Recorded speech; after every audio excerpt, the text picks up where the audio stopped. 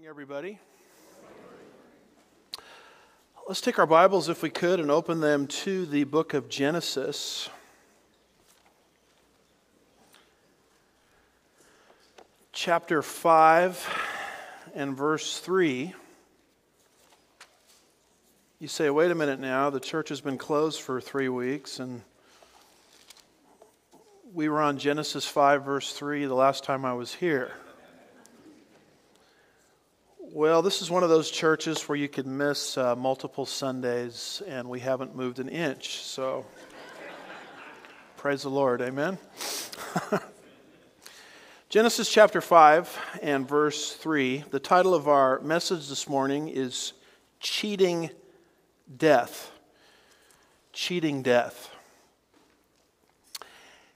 And we're continuing our movement ever so slowly through the book of Genesis. Genesis 1 through 11 is essentially about the beginning of the human race.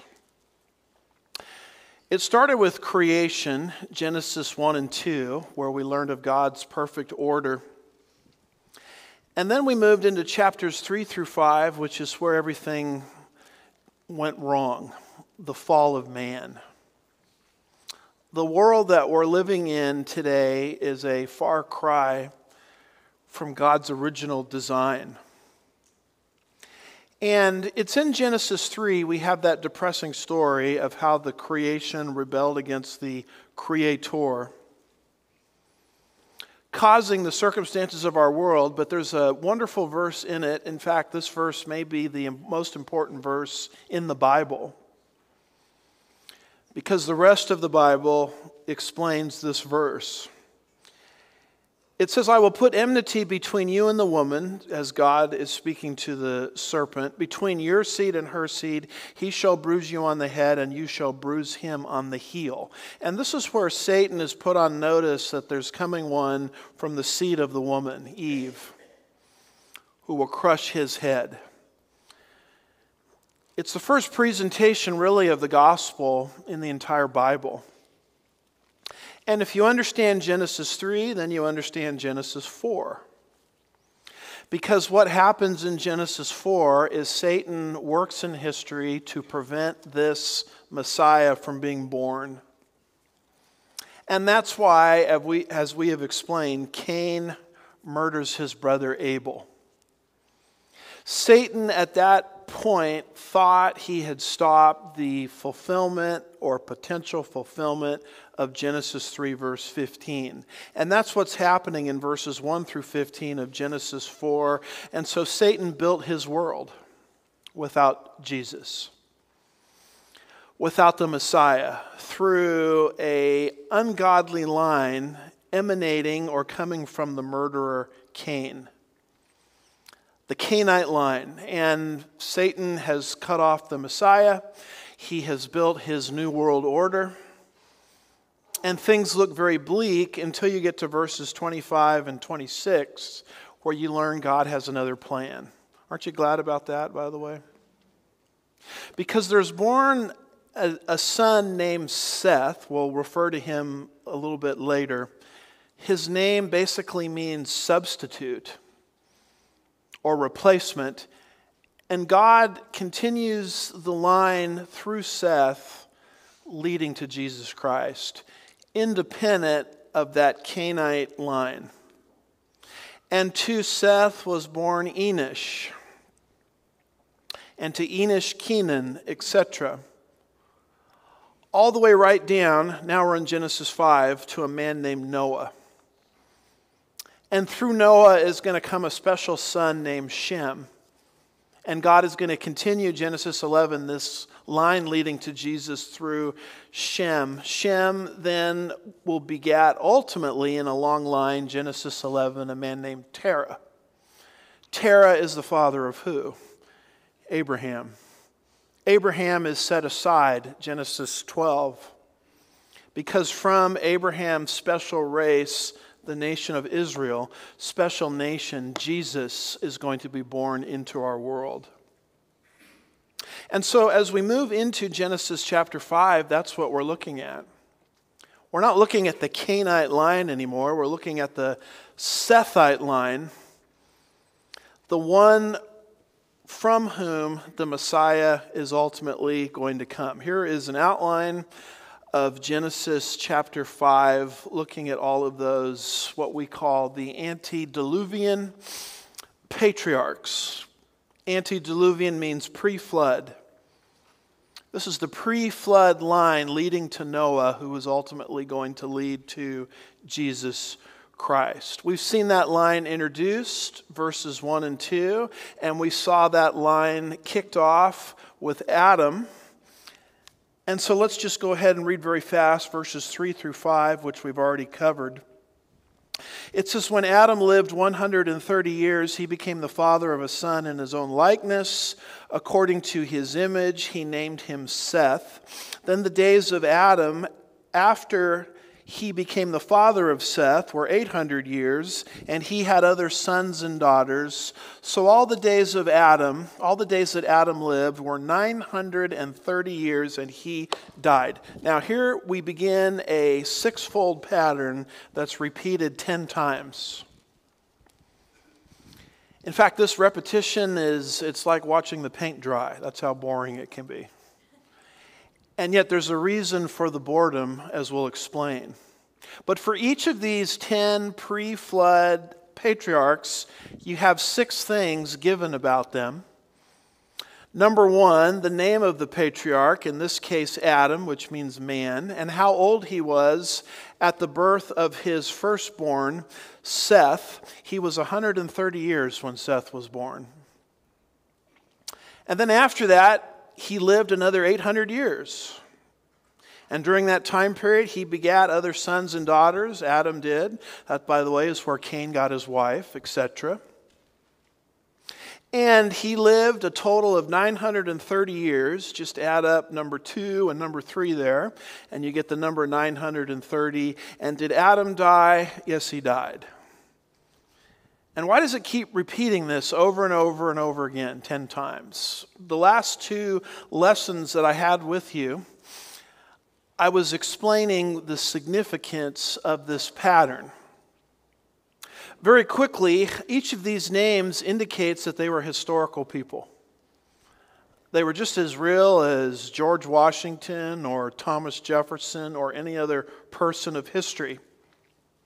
Number 2, there's very specific information given about the age of the patriarch at the time his seed son was born. Meaning, despite the attempts of many people, there are no gaps in these particular genealogies. Number 3, the begetting of other sons and daughters explains the population explosion prior to the flood.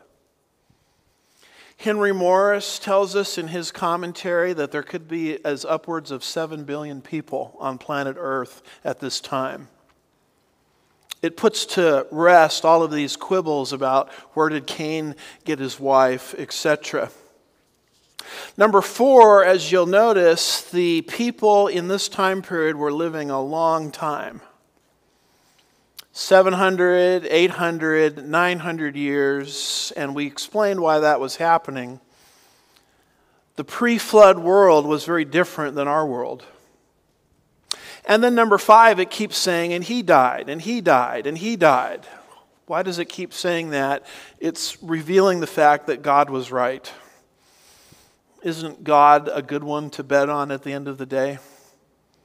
He said, the day you eat from the tree of knowledge is the day you shall die, and death came to all in this line except one, who we'll talk about.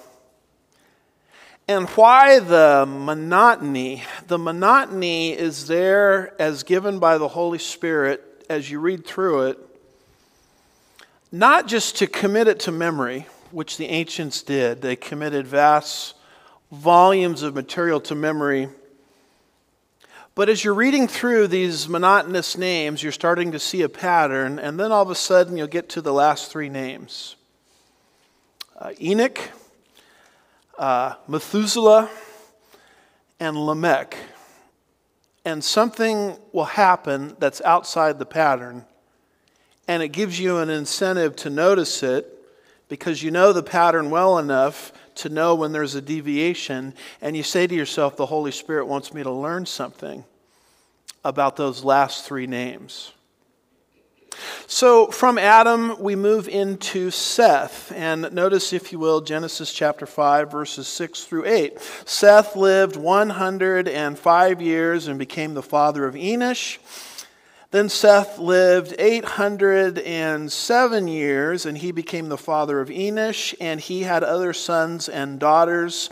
So all the days of Seth were 912 years, and he died. Here's our same pattern. We have this name Seth.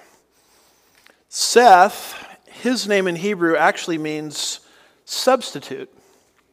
Ronald Showers says, since this name means substitute, it is apparent that God meant Seth to be a substitute for Abel, who of course was killed by Cain in Genesis 4.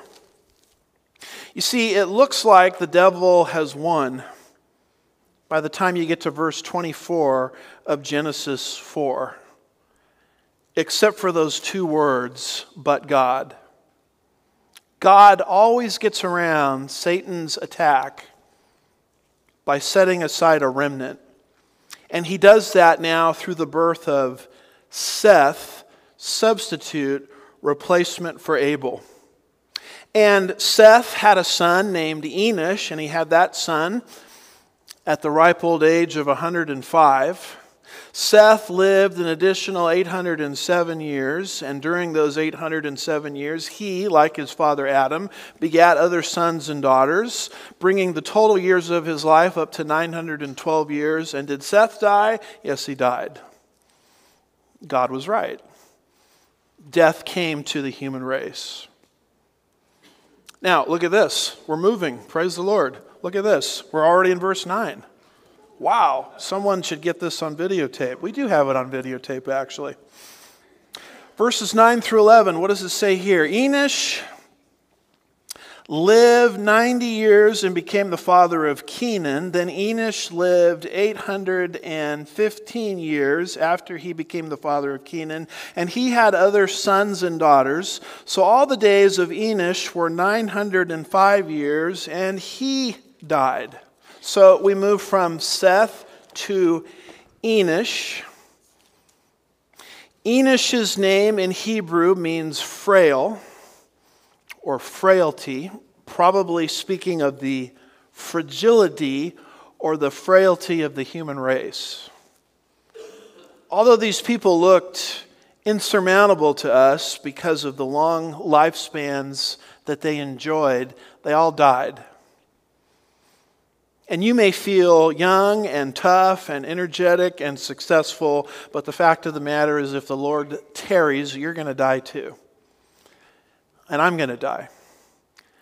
This is why Psalm 90 tells us to have a heart of wisdom as we consider the brevity of our lives. We're like mist, the book of James says, that appears for a little while and then it's gone. And how important it is to take the waning moments that we have here on this frail earth and invest into things that are going to last. Everybody wants a safe investment today, and the Bible says there's only two. Gold and pork bellies, no. People and His Word. People will live forever. That's how they're created in the afterlife. And His Word, the grass withers, the flower fades, the word of our Lord abides forever. Every time you make an investment, and that's, by the way, what you're doing here this morning, there's 1,000 other things you could be doing, but you have chosen to set aside this time to make an investment in God's Word. That's an eternal investment. And how wise we are when we make eternal investments, because we're living for things that will last, given the frailty of life. So Enosh is born, and he had a son named Kenan at the age of 90. After the birth of Kenan, Enosh lived an additional 815 years. He begat other sons and daughters. The total years of Enosh's life were 905 years. And did Enosh die? Yes, he did. And that takes us to the next patriarch, Kenan. Notice verses 12 through 14. Kenan lived 70 years and became the father of Mahalalel. Say that 5 times fast. Then Kenan lived 840 years after he became the father of Mahalalel, and he had other sons and daughters. So all the days of Kenan were 910 years, and he died. So now we move into this man named Kenan. Kenan's name means smith, and it's very similar to Cain's name. Cain and his descendants were workers of metal. Genesis 4, verse 17 and verse 20, that may be where Kenan's name comes from. When he was 70 years old, he had a seed son, his firstborn, whose name was Mahalalel. Kenan, after the birth of Mahalalel, lived 840 years, and during that 840-year time period, he had sons and daughters, bringing the total age of his life to 910 years. And did Kenan die? Yes, he died. Which takes us now to Mahalalel. Notice, if you will, Genesis chapter 5, and notice verses 15 through 17. Mahalalel lived 65 years and became the father of Jared. Then Mahalalel lived 830 years after he became the father of Jared, and he had other sons and daughters. So all the days of Mahalalel were 895 years, and he died. Mahalalel is born. His name means praise God. And you'll notice this in these godly lines. Many of them are named after godly attributes, godly characteristics. When you study the book of Daniel, this explains Nebuchadnezzar's desire to rename in Daniel chapter 1 the 3 Hebrew youths that were brought with Daniel into captivity. What were their names? In Hebrew, Hananiah, Mishael, and Azariah. They all, when you study them in Hebrew, reflected parts of God's character. And Nebuchadnezzar says, you guys are not in charge here. I'm in charge. You're in Babylon now. And he gave them the names Shadrach, Meshach, and Abednego. And Daniel's name was changed to Belshazzar. And when you study those names in the Babylonian tongue, what you learn is they represented different aspects of Babylonian polytheism, or the pantheon. And so in the Bible, naming somebody is very significant. When Nebuchadnezzar renames the Hebrew youths in Daniel chapter 1, he is asserting his authority over God. And what a foolish move that was for him. Because the rest of the book of Daniel, from chapter 2 onward, God says, you are not in charge, Nebuchadnezzar. I'm in charge here.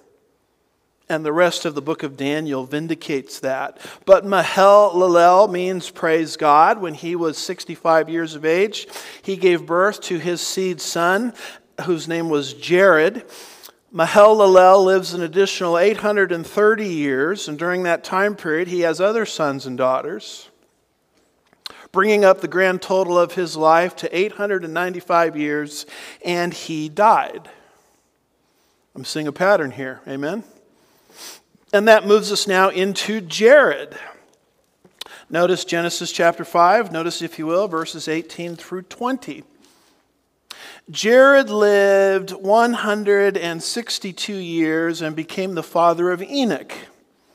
Then Jared lived 800 years after he became the father of Enoch, and he had other sons and daughters. So all the days of Jared were 962 years, and he died. Jared is born, and his name means descent. Probably because he's in this descending lineage that we're studying. And he had a seed son at the age of 162 named Enoch. And after the birth of Enoch, Jared lived an additional 800 years. And during that 800-year time period, he had other sons and daughters, bringing up the grand total of Jared's life to 962 years. And does Jared die? Yes, Jared dies. You say, Pastor, this is like watching the paint dry. This is the most boring sermon I've ever heard. Well, here's where it starts getting interesting. Because now we have three names, Enoch. Enoch is followed by Methuselah. Methuselah is followed by Lamech, the father of Noah, where three things happen that are outside the pattern that we've read. And the Holy Spirit, in deviating from the pattern, is saying, watch this. Pay attention to this. Because I've got some spiritual lessons for you here. You go to verses 21 through 24, and now here is where we learn about the birth of Enoch. Enoch lived 65 years and became the father of Methuselah. Then Enoch walked with God 300 years after he became the father of Methuselah, and he had other sons and daughters. So all the days of Enoch were 365 years. Look at verse 24. Enoch walked with God, and he was not, for God took him. So here we run into this individual named Enoch. Now it gets a little confusing because there's an Enoch in the Cainite line in Genesis 4. So we have two Enochs, the Cainite Enoch and then the Sethite Enoch. Our Enoch, I think, is seventh from Adam. And Enoch in the other line, the wicked line, the Cainite line, was born or was Cain's seed son. So we have this name Enoch. Now Enoch's name is interesting. It means consecration or dedication. I think it's a foreshadowing of this man's consecration to God and dedication to God in the midst of a totally perverse culture that we'll be reading about when we get to Genesis chapter 6. It's also a reference to the fact that the Enoch in the Cainite line had a city dedicated or consecrated to him. Genesis chapter 4, verse 17, and that may be also where Enoch got this name, dedication or consecration. Now, Enoch was 65 years old when he gave birth to his seed son, Methuselah. Enoch, lived an additional 300 years. And he had other sons and daughters during that time period, bringing the grand total of Enoch's life up to 365 years. Notice this, that Enoch has the shortest lifespan of anybody on this list. In fact, his own father outlived him by 435 years. Now, why is that? Because something happened to Enoch. Everyone else, it says he died, he died, he died, he died. You don't read that here, do you, in verse 24? The only thing verse 24 says is Enoch walked with God, and he was not, for God took him. There was a man in this lineage that cheated death by the prerogative and the providence of God. We're not really told why exactly. There might be a hint here. It says he walked with God. Godliness has its privileges. Did you know that? The more godly a person becomes, the more spiritual privileges God accrues to their account, the more understanding they have, the more usability that they have. And Enoch was this type of person. He was not following the world's pattern. He was following God's pattern. That may be the reason why God allowed this man to cheat death. It just says in verse 24 that he walked with God. which, by the way, is God's goal for all of us. I mean, what does God want out of your life? What does He want out of my life? He wants us to walk with Him. In fact, that's why Adam and Eve were created. Genesis 3 verse 8, it says, "Then they, Adam and Eve, heard the sound of the Lord walking in the garden of the cool of the day." Adam and Eve, prior to the fall, walked with God. Enoch walked with God. What should be the sum total of your entire existence, your life? You walked with God. You were in fellowship with God. You were in communion with God. You were allowing God to speak to you, primarily through His Word.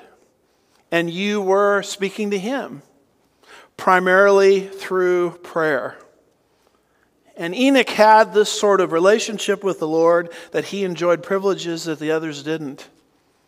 And God just took him to heaven without him having to go through the natural process of death. Let me tell you something else about Enoch. He was a preacher.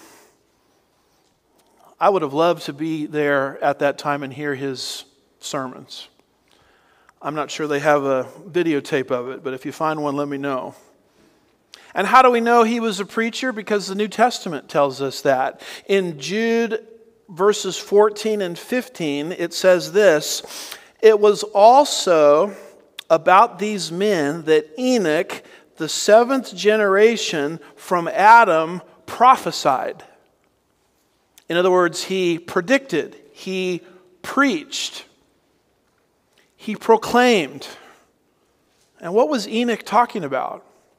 It says in Jude verses 14 and 15, this is what Enoch was preaching about. "Behold, the Lord came with thousands of His holy ones to execute judgment and to convict all the ungodly of all of the ungodly deeds which they have done in an ungodly way, and of all of the harsh things which ungodly sinners have spoken against Him." Close quote. Not exactly what you would call seeker-friendly preaching. He was talking about the second advent. He was preaching this to his generation involved with wickedness. And he says, you know that God's going to come back and He's going to judge every one of you. And every single wicked thing that's come out of your mouth, God is going to hold you accountable for that as well. What was Enoch talking about all of those years? He was talking about the second advent of Jesus Christ. Isn't it interesting that the flood hasn't even happened yet? He wasn't even talking about the flood. He was talking about the great event that human history is moving towards, the return of Jesus Christ to this earth. The day is coming in history when Jesus will walk this earth once again, just as visibly, just as factually, just as literally as He did when He was here 2,000 years ago. That's what Enoch was talking about way back when, the second advent of Christ. And is it not a tragedy that within the evangelical church today, you can sit in a church for years and years and years and years and not hear a single word about the return of Christ? And yet, the New Testament and Old Testament, even the most ancient preacher that we have was talking about the return of Christ. He wasn't even talking about, as far as we can tell, the flood. He was talking about the bodily second advent of Christ. You know, if you're under a pastor or in a church that will not talk about the end times, first of all, you need to leave that church. Secondly, you need to understand that that person or that leadership is involved in a ministry philosophy that excludes 27% of the Bible. 27%, well over a quarter of the Bible at the time it was written, deals with the return of Jesus Christ. Anybody that makes any attempt to teach the full counsel of God's Word has to interact with, has to interface with at some point the second advent of Christ. because God has devoted so much material in His Word to that subject. Jude verses 14 and 15 also tells us that Enoch was the seventh from Adam. Now, you start there with Adam and you count down to 7, and who do we come to? We come to this man named Enoch. Enoch is the seventh from Adam. Meaning that if Enoch is, in fact, the seventh from Adam, then there can't be gaps, as many people say, in these genealogies. As you take a look at these genealogies, particularly here in Genesis 5, and it talks about Enoch being the seventh from Adam, there's no way there could be a missing generation there, because you just start with Adam and you count down from there to 7 and you get to Enoch. So all of these attempts to find all of these missing ages in these genealogies simply don't make any sense. You have to abandon what the Bible says to get that to work. Now, is it also not interesting that in the other line, the Cainite line, the seventh was a man named Lamech? The Bible wants us to compare and contrast Lamech in the Cainite line with Enoch in the Sethite line. And as we have studied, that Lamech in the Cainite line was what we would call a bad dude, right? Violence, polygamy, retribution, humanism. You see all of that in Genesis 4, verses 23 and 24. And how different is this man named Enoch, who had such a close walk with the Lord that the Lord actually took him. And the reason that we're to compare and contrast these two characters is the Holy Spirit is asking, which one are you? Which one are you most like? Which one do you want to be most like? I mean, at the end of your life, what will it be said of you? Were you more like Lamech, the seventh in his line, or Enoch, the seventh in the Sethite line? But take a look again very quickly at verse 24, because it's a very interesting verse. It says, Enoch walked with God, and he was not, for God took him. Every other patriarch, he died. But not Enoch. Enoch cheated death. You know, the book of Hebrews in the New Testament talks about this. Hebrews 11 verse 5, it says, by faith Enoch was taken up so that he would not see death, and he was found because God took him up, for he obtained the witness that before his being taken up, he was pleasing to God. I mean, this guy walked with the Lord, fellowshiped with the Lord, communed with the Lord, and God allowed him to have a privilege that no one else in this line ever had, which is to be exempted from the curse of death itself. Godliness has its privileges. By the way, did you notice this? He was taken up before the flood. Before the judgment of God hit the earth in the global deluge, Enoch was taken. Sounds like a pattern to me. In fact, Genesis chapter 5, verse 24 is the first of multiple raptures in the Bible. Did you know there are people that say the rapture doctrine, the translation of individuals to heaven before they die, that's unbiblical, it's untheological, it's unsophisticated to believe something like that? To such an argument, I would say, well, have you ever read the Bible? Genesis chapter 5, Enoch enjoys a rapture. Same thing happened to Elijah. 2 Kings 2. Even Jesus in his resurrected body was caught up in the ascension. Acts chapter 1 verse 11.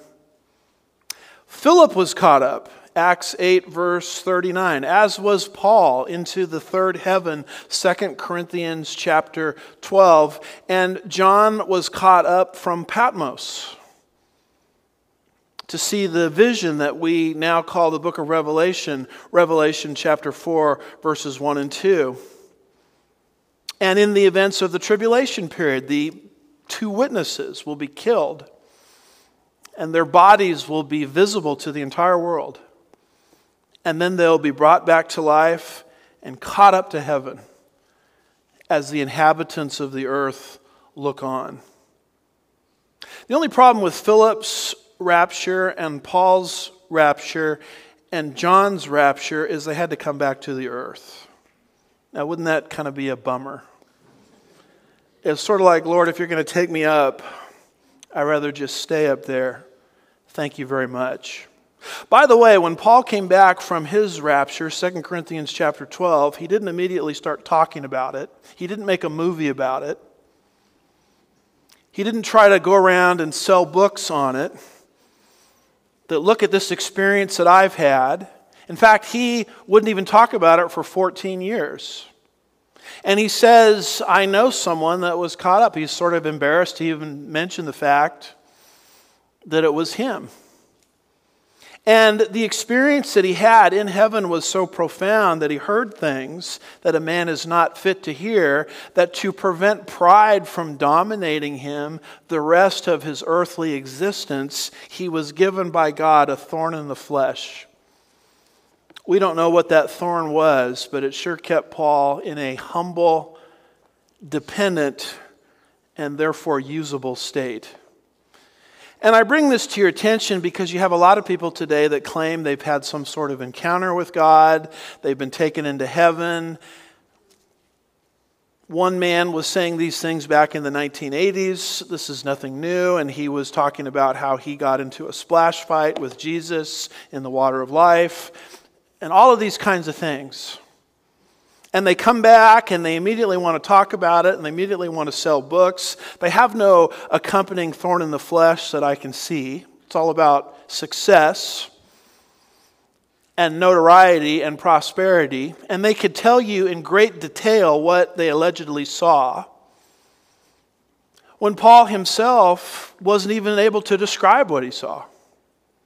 Paul even says, was I in my body? Was I out of my body? I don't even know.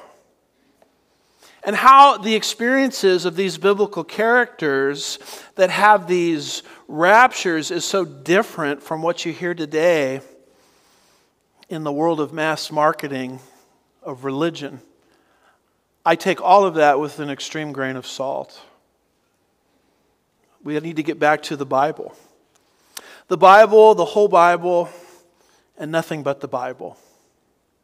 And so this man Enoch is the first on the list that had this rapture, or he had this experience with God. And it largely is a type, by way of typology, of the rapture generation before the tribulation period. Paul himself talks about that generation in 1 Corinthians 15, verses 50 and 51. And he says, now I say this, brethren, that flesh and blood cannot inherit the kingdom of God, nor does the perishable inherit the imperishable. But I tell you a mystery, we will not all sleep, but we will be changed. What Paul is saying is at the end of the church age, there will be a generation that does not die. There will be a generation that will cheat death itself.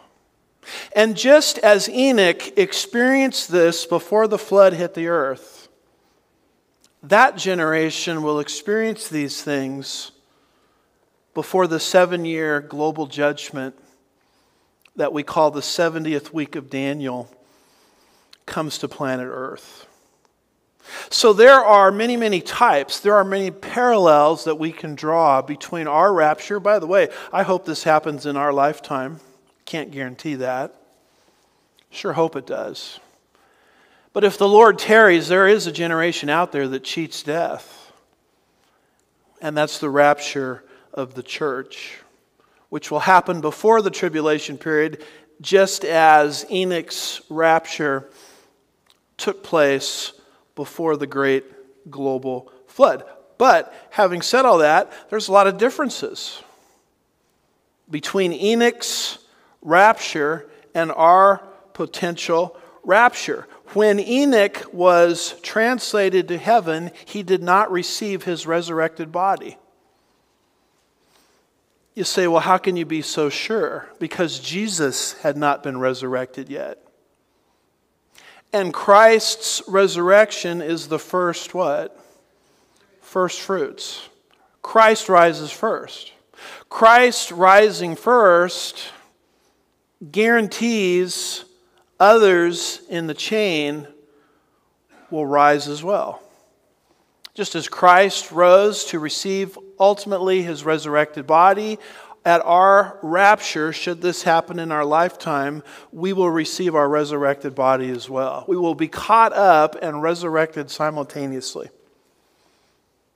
As I said in the Sunday school hour, it's the best deal imaginable because you get your airlift and your facelift all at the same time. So Enoch apparently went into the presence of the Lord, but he was not yet granted his resurrected body because Christ's resurrection is first fruits and Christ had not resurrected yet. So Enoch's rapture is a little different than our potential rapture. Now there's another difference also. When it says there in verse 24 that he walked with God and God took him, you kind of get the idea that it was because of his godliness that he enjoyed this privilege. Godliness has its privileges. And that is something that is very different than what is described for the rapture of the church. Why do we say that? Because of the word all. Now I say this, 1 Corinthians 15, verses 50 and 51, brethren, that flesh and blood cannot inherit the kingdom of God, nor does the perishable inherit the imperishable. But I tell you a mystery, we will not all sleep, but we will all be changed. You say, what does all mean? It means all. It means that the rapture of the church is part of God's grace package to you. It is a benefit that you receive whether you're walking with God or not. Now, obviously, I would exhort you always to walk with God. But what happens if the rapture should take place at a moment that we are in sin or not walking with God? A lot of people teach the doctrine of partial rapturism, and they use it really as a motivational technique. The doctrine of partial rapturism essentially says, hey, if you're in that movie theater and you're watching that bad movie, at the moment the rapture occurs, you're going to be left seated right there in that movie theater. If you're in that gossipy conversation, the moment the rapture happens, you're going to be left right there. And they teach this idea that only the sanctified Christians will be raptured. Only the Christians that are yielded to the lordship of Jesus Christ at the moment of the rapture will be raptured. And so if that's true, that keeps you on your toes, doesn't it, all of your life? And I'm here to tell you, and I'm not advocating unholy living at all. But whether you're in Christ living in an unholy sense or living in Christ as in a holy sense at the moment of the rapture, if you're in Christ at all, because the Bible talks about three kinds of people, doesn't it? The natural man, and then amongst the saved you have the babes, you have the carnal, and then you have the spiritual. It's all there in your Bible. It's in 1 Corinthians 3, 1 through 3. And the only thing that's necessary to participate in the rapture is faith alone in Christ alone. You could be a babe in Christ and still be raptured. You could be carnal in Christ and still be raptured. You could be living for Christ and still be raptured. In fact, there are some Christians that are so carnal and they're so immature, and they have spent all of their life trying to convince people that there's no such thing as the rapture, that I'm convinced that when the rapture happens, they're going to go up kicking and screaming. I mean, how dare you, God, rapture me? Of course, that kicking and screaming will quickly be pacified because they're translated into a resurrected body at that point. But you need to understand that this doctrine of partial rapturism is a false doctrine. There are some today that say you've got to love Israel to be raptured. If you're not a lover of Israel, and by the way, we at Sugar Land Bible Church are lovers of Israel. We promote Israel. Pro-Israel, pro-Zionism. But whether you love Israel or hate Israel or are ambivalent towards Israel, you're going in the rapture too. There is no partial rapturism. Enoch, you get the impression that it was his walk with the Lord that gave him that privilege. That's not how it works in the church age. The rapture is part of the grace package that God gives to all Christians, meaning it's given without merit. And that's what Paul means when he says in 1 Corinthians 15, we will not all sleep, but we will all be changed. Who is he talking to here when he makes those statements? He's talking to the Corinthian church. Have you read 1 Corinthians lately? Chapters 1 through 4, they're fighting with each other and aligning themselves over their favorite speakers in the church. I follow Paul. I follow Cephas. I follow Christ. Chapter 5, they're involved in incest of such a level of debauchery that Paul says the pagans themselves don't even do what you're doing. In chapter 6, they are leaving the marital relationship to have their sexual needs met in the pagan temple, which involved prostitution. Chapter 6. They're also suing each other in front of pagan magistrates. And they're destroying in the process the witness of the church before this pagan judge. Chapter 7, there is rampant divorce and remarriage.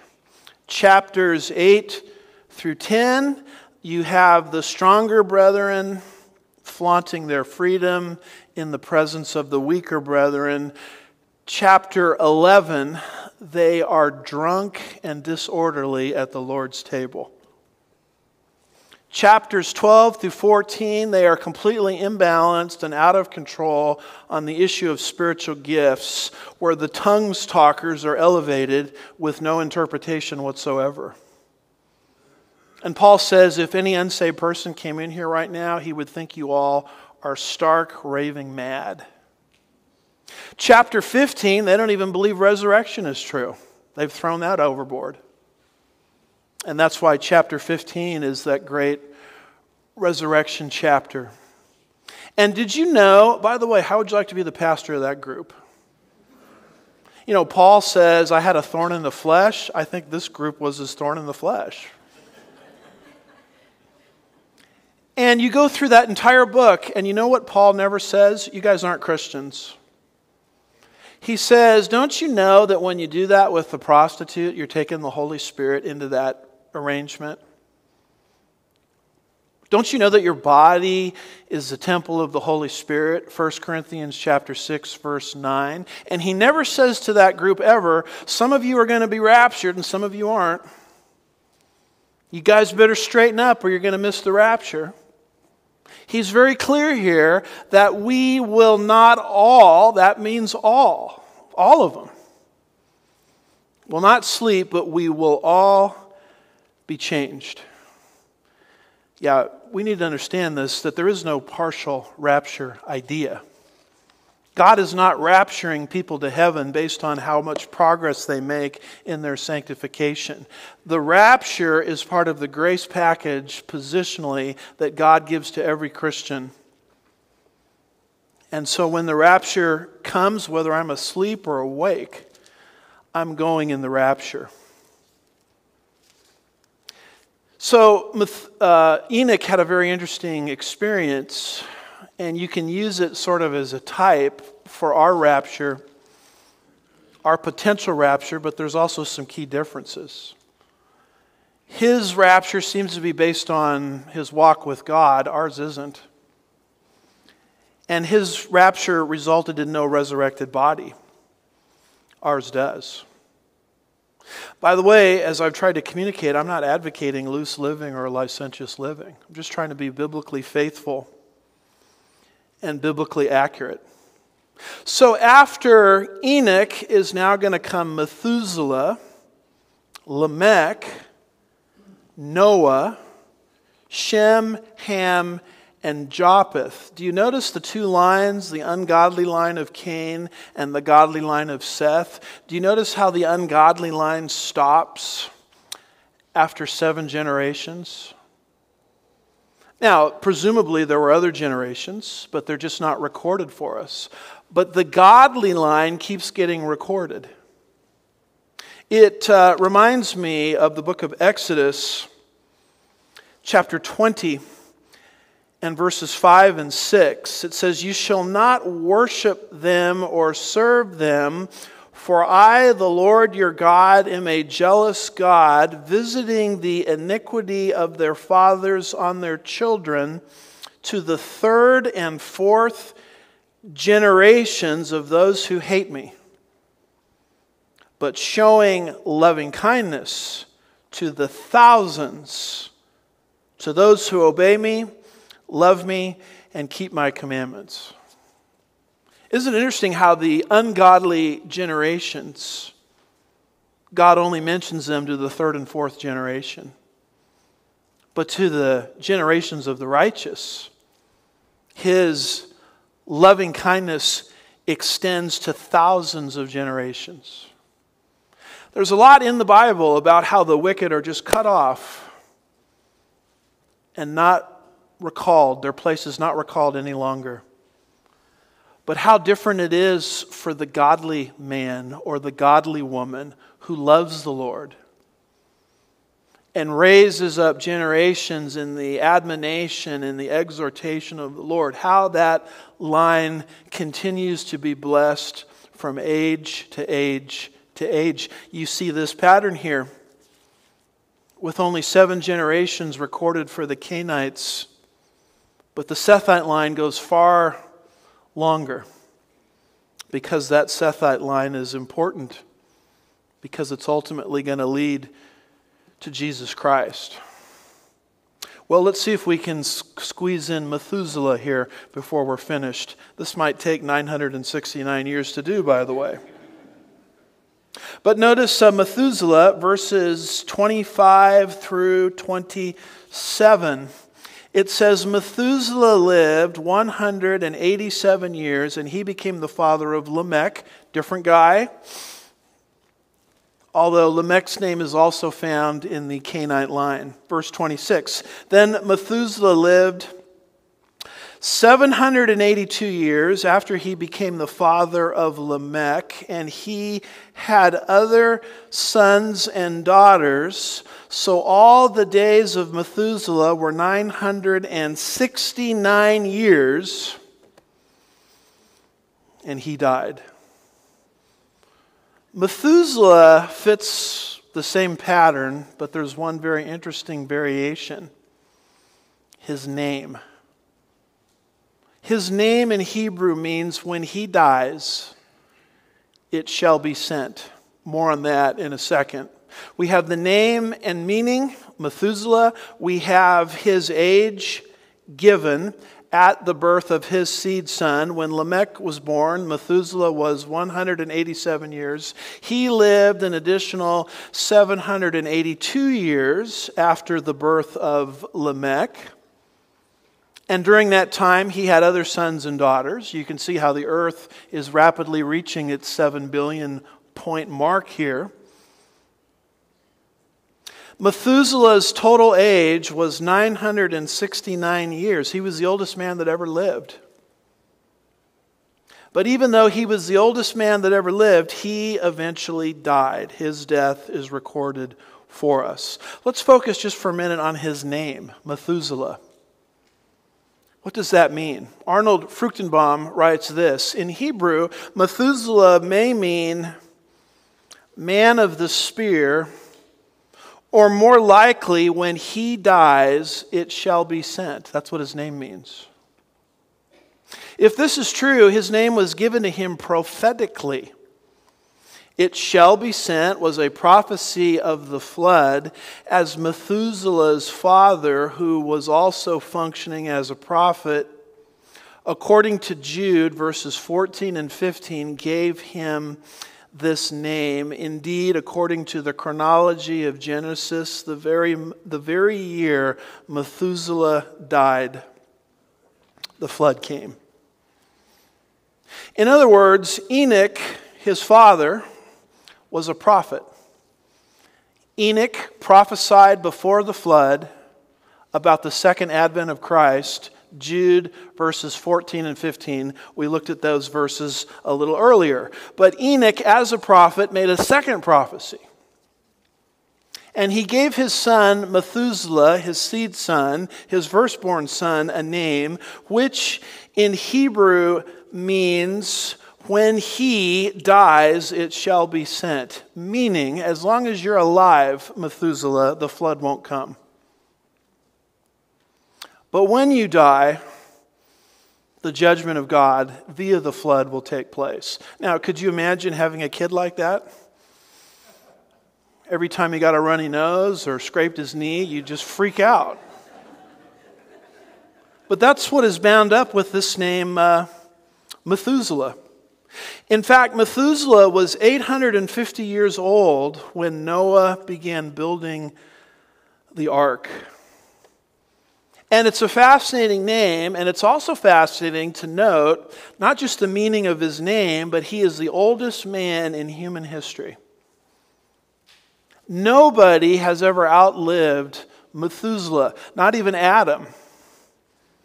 Adam died at the age of 930, not Methuselah. Methuselah is the oldest living man. So here's what I think the Holy Spirit wants us to understand about the nature and the character of God. God, through the name Methuselah, said the judgment will come when you die, and yet I am allowing you to live the longest of any person ever. In other words, God attached the coming judgment via the flood to the longest living man. Now, what does that transaction reveal about God? What it reveals about God is long-suffering. God is not a God that He brings judgment immediately. He gives everybody ample grace and opportunity to receive His grace before the judgment comes. It reminds me of the two sons, you remember there in Luke 9, the sons of thunder. James and John. They came at the end of Luke 9 into a Samaritan village. And probably for 700 years, the Jews hated the Samaritans and the Samaritans hated the Jews. We talk in our culture about racial conflict. Well, there you've got one right there. For 7 centuries. And these Samaritans were really not receptive to the ministry of Jesus Christ. And the sons of thunder say to Jesus,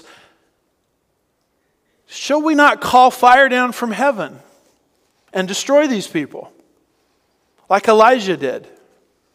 Kind of the Arnold Schwarzenegger method of evangelism. Terminator. Burn them up. Wipe them out. Kill them. You know, as America descends into more and more wickedness and ungodliness, and this last election cycle certainly didn't help things. It is so easy to become angry at the culture for rejecting the obvious. And yet we need to start to look at things the way God does. We can so easily degenerate into a sons of thunder mindset where we are calling the judgment down upon wickedness in the United States of America, forgetting the fact that God did not bring judgment instantaneously in the days of the flood. You want to talk about the wickedness in our culture? Yeah, it's getting bad. But as we get into Genesis 6, it was far worse prior to the flood. And God specifically would not move in judgment until the oldest man died. The long-suffering of God. Jesus rebuked the sons of thunder. He says, you don't even know in what spirit you're talking. You know, I catch myself so many times doing that. Calling down the retribution of God on someone or something, forgetting the words of Jesus Christ. You're not even speaking of the right spirit of Christ. For the Son of Man has come into the world not to destroy the lives of people, but to liberate them and emancipate them. Now, believe me, I'm not saying the judgment of God is never going to come. It is. But let's not be too quick to the draw here when we consider Methuselah and the long-suffering of God. Genesis 6 verse 3, my reading of it is God, prior to the flood, waited 120 years. That's a long time. That's the length of the United States of America roughly times 2. And that was, as we'll see, a wicked, wicked lot. And God waited and was patient. How about the Canaanites? Have you read about the Canaanites lately?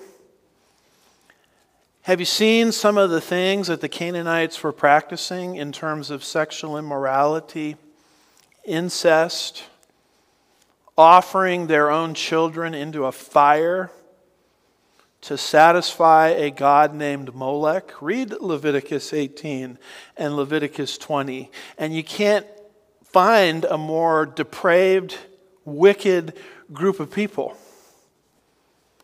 And yet, what does Genesis 15 verse 16 say? It says, then in the 4th generation, they, that's Israel, will return here, for the iniquity of the Amorite is not yet complete. Yeah, they're bad, but they're not as bad as they're going to get. And I'm going to wait 400 years before General Joshua in the book of Joshua slaughters these people. See, everybody today, all the atheists are mad at God because he sent the flood and Joshua slaughtered the Canaanites. And they say, how could a God of love do something like that? And they never talk about the 120 years God waited. Nor do they talk about that God connected judgment to the oldest living man, Methuselah. Nor do they talk about, in all of the attacks on God's character that I've ever read, based on the Canaanite slaughter in the book of Joshua, they never reference Genesis 15 verse 16. Where God waits for 400 years. You know, there's a troubling thing happening today in the body of Christ, I've observed. When a wicked person dies, I see people celebrating the death of that person. And I'm wondering, is that what God thinks? I mean, does God celebrate the death of a wicked person? I can tell you for a fact that God does no such thing. Ezekiel 18 verse 23, God says, do I have any pleasure in the death of the wicked? Declares the Lord God, rather that they should turn from his way and live. Ezekiel 18 verse 32, for I have no pleasure in the death of anyone who dies, declares the Lord. Therefore repent and live. We've got to be very careful how we're representing God to the world. God is not some short-tempered gunslinger. I realize that we're in the state of Texas. I get all that. I understand that we have a particular set of morals and principles. I'm in favor of all of that. But we many times forget the patience of God, the long-suffering of God. We forget very quickly the grace that's come to us. I'm sure glad God didn't bring judgment prior to 1983. Because 1983 was when I got saved. God held up everything for me. Do you realize that? And I have no corner on God. God knew the time in history when you would get saved. So He deliberately held back judgment until the day of salvation. 1 Timothy 2:4 of God, it says, who desires all men to be saved and come to a knowledge of the truth. 1 Peter 3 verse 20 says, when the patience of God kept waiting in the days of Noah. Boy, we see that in this name Methuselah, don't we? We see it here in Genesis 6 verse 3 where God is waiting 120 years. 2 Peter chapter 3 verses 8 and 9 says this, but do not let this one fact escape your notice, beloved, that with the Lord 1 day is like 1,000 years, and 1,000 years like 1 day. The Lord is not slow about His promise, as some count slowness, but is patient towards you, not wishing any to perish, but for all to come to repentance. You know, you think of some of the most notorious names today. I mean, when you think of the name Hunter Biden, what comes into your mind? I know what comes into my mind. But what comes into God's mind? Did Jesus not die for Hunter Biden? Did He not die for every wicked person on planet Earth? Is it not the heart of God that all people would hear the gospel and be saved? This is one of the reasons that I just didn't want to rush through this genealogy. Because once you hit this name Methuselah, you really learn something about God that you can't learn as clearly, I don't think, anywhere else in the Scripture. And from that, I can't think of a better transition into the gospel, which is the idea or the truth that Jesus, 2,000 years ago, through His death, burial, resurrection, and ascension, paid a price that I couldn't pay and you can't pay. But He paid it in our place because He loves us. And He rose bodily from the dead, and He commands us to trust in what He has done 2,000 years ago. And maybe the judgment of God has not come, so today you could hear this message. Because God loves you that much.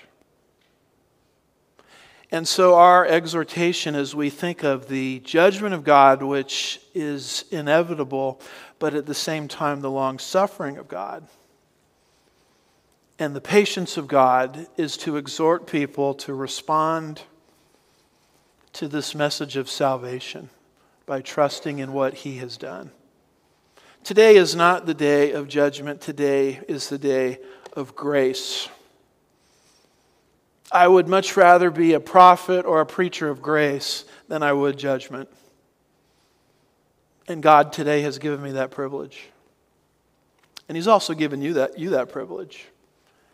As you in love share your faith with the lost, who God loves so much that he shed his blood for them. The Spirit of God has come into the world to convict men and women of their need to trust in Christ prior to the day of judgment. That opportunity is wide open today. I don't know how long it will last, but it's there today. And our exhortation for anybody within the sound of my voice is to respond to that graceful message and put their trust in Christ and Christ alone for salvation. I can't guarantee that that invitation or opportunity will be available next week. I sure hope it is. But I know this much, it's available right now. Why not take advantage of it?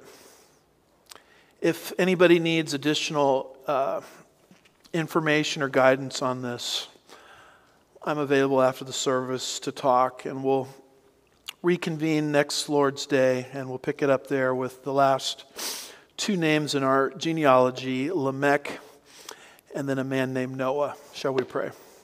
Father, we're grateful for this list. It's so easy to just rush through this and not grasp what's happening, but you've revealed great insights about who you are and your character by giving us these ancient names. Help us to be good stewards of these things, we ask these things in Jesus' name. And God's people said,